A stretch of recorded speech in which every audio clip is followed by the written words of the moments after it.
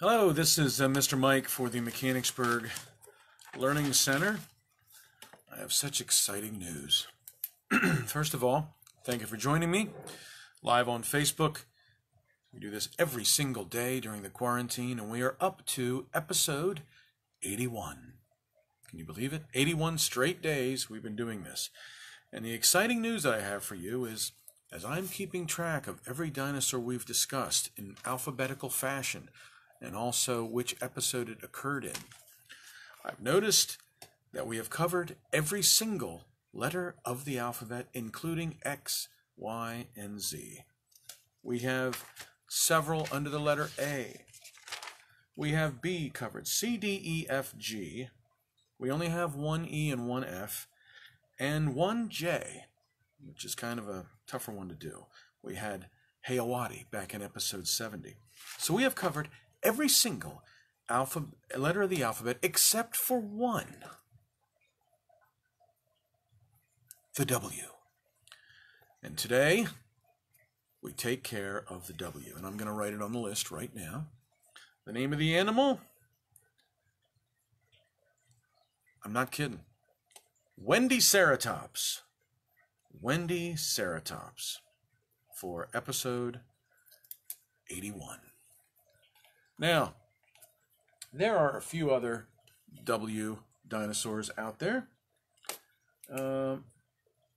What makes this one interesting is if I would say that to someone, hey, have you heard of Wendiceratops? They'd probably think I was kidding around. Most of the time, dinosaurs have tough names, lots of syllables. Do you think this is named after a person named Wendy, or are we going in a different direction? Take a guess. Actually, the answer is we are going after a person named Wendy. It's named after a woman named Wendy Slobada. Now, Wendy Slobada is apparently a famous fossil finder in Canada. She was roaming around southern Alberta in 2010, and this woman just seems to have a knack. She has a sixth sense, one of her colleagues have said, for finding and locating dinosaur bones.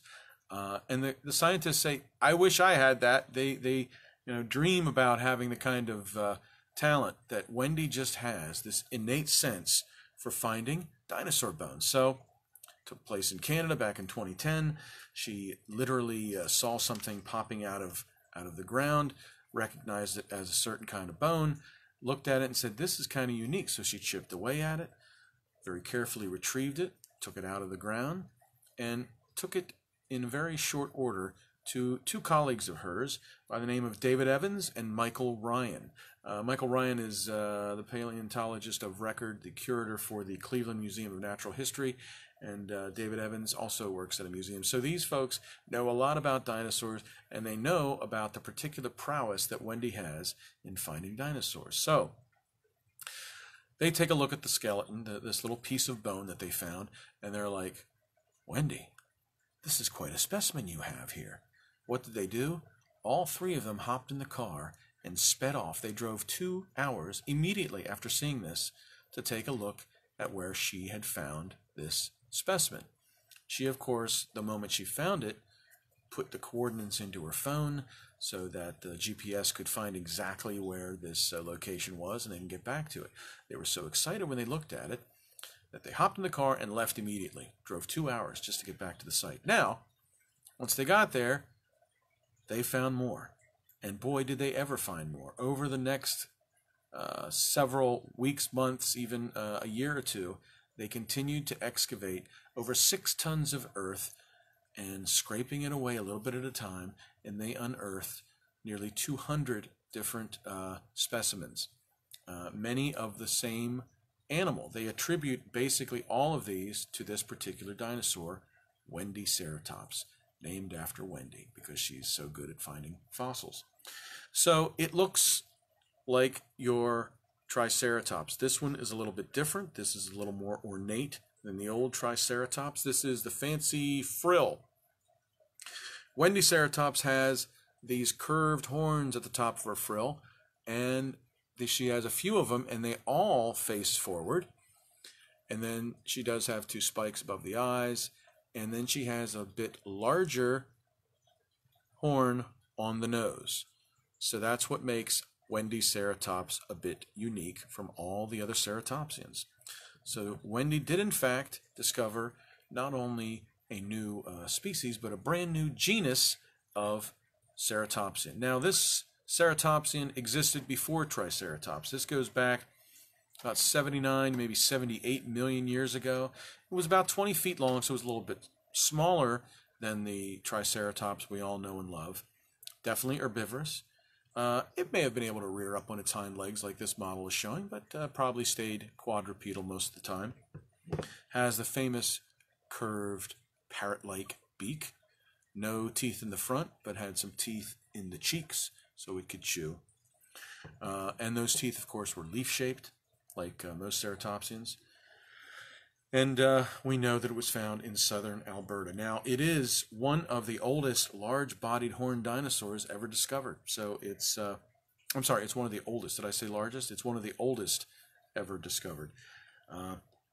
Its remains are in the Royal Ontario Museum in Toronto. So if you want to plan a day trip when the quarantine is over, I suggest you go out and you look for Wendiceratops. We think that Wendy might be possibly, some folks have called her, not the dinosaur, they have called her the best fossil finder in the world. That's how well respected she is. In fact, she started this all about 16 years of age. She found what turned out to be dinosaur eggs at 16. Well, she's had quite a career finding the remains of many, many dinosaurs, and many of them are very significant. Now, these guys, her friends, David Evans and Michael Ryan, they were waiting for the time to name a dinosaur after her.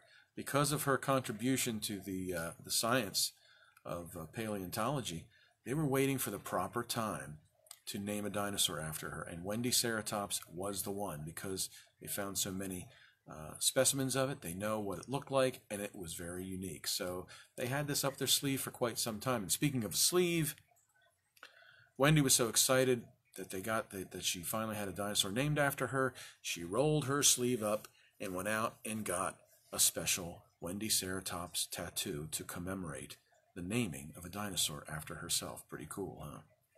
So, this is episode 81 of Mr. Mike's Dino-A-Day, brought to you by the Mechanicsburg Learning Center. Thank you so much for watching live. Thank you so much for going to YouTube and watching all the Mr. Mike Sgrignoli videos. Now this will be video number 81, if you can believe it, all about Wendiceratops. So thank you for sharing these on Facebook, and we will continue to do this as long as we possibly can. Wendiceratops. This poem is more about a woman keen enough to find some dino bones that to most others they would just be blind. Her name's Wendy Slobada, and her skills are so extreme the scientists talk of her gift, and they all like to dream. Some say she has abilities to sense a dinosaur. She seems to know just where to dig, which hillside to explore. They wonder how she's able to discern what others can't. Amazingly, she can succeed where evidence is scant. So Wendy scoured South Alberta looking for some bones. She traipsed throughout the region, kicking dust, moving stones, and soon she was rewarded when she found a real bone bed. And little did she know the specimens were so widespread. She thought it looked like something science hadn't yet secured. Her education told her that this should not be ignored. She took it very carefully and showed it to her friends, and sure enough, for common bones, this specimen transcends. So Wendy, David Evans, Michael Ryan, all three went right back to where she found it. Finding more was their intent. She had no way of knowing when she found that single bone that hundreds more laid closely by. That bone was not alone. It was a ceratopsian, a dinosaur with frills, that waited patiently below southern Alberta hills. The frill had several horns that pointed forward and curved down. A larger horn sat on the nose, a truly stately crown. It's older than Triceratops, much older I must say, and it was fortunate that Wendy wandered by that day.